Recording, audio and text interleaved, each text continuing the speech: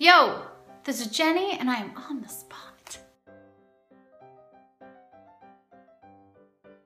I got some fishing line here. This is 20 pounds. This can hold 20 pounds or something like that. And I don't think I'm gonna exceed that weight limit. I cut myself a section of this fishing wire and I have already, oops, uh-oh.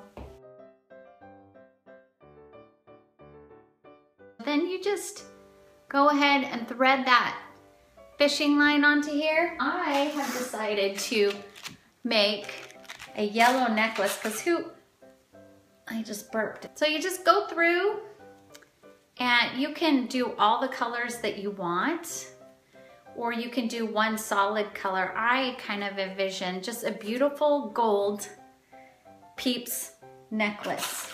I have never made one before. It just, in my mind, it was a fun idea. It's not sticky at all. It's not sticky.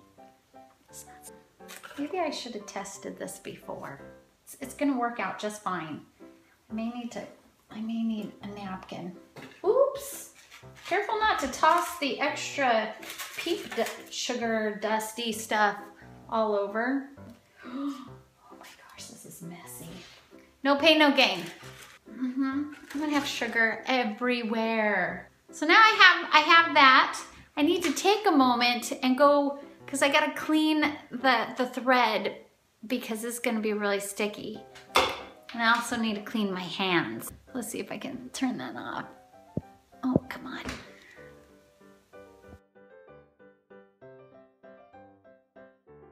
I need to take this, the side that did the threading, and I'm just gonna take a little washcloth and just clean that up a little bit.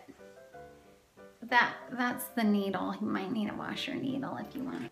The perils of working with marshmallow. Now what I'm gonna do is just tie it off.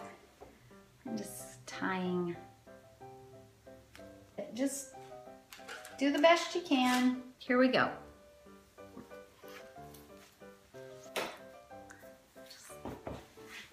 Can you imagine just showing up at Easter brunch with your Peeps necklace? You'd rock it. You get hungry? Here, I'm gonna take a bite of your Peep, right? That doesn't suck. You'd be the envy of all the kids and probably select adults. Peeps necklace. Before I sign off, I'd love to ask you to please subscribe to my channel. Peace and sparkles and happy peeping. And if you do anything fun with Peeps, just let me know. They're so good. I really love them. They're just yummy.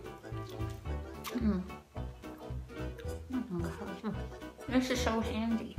The handiest sort of thing. I've never had a necklace. Not so handy.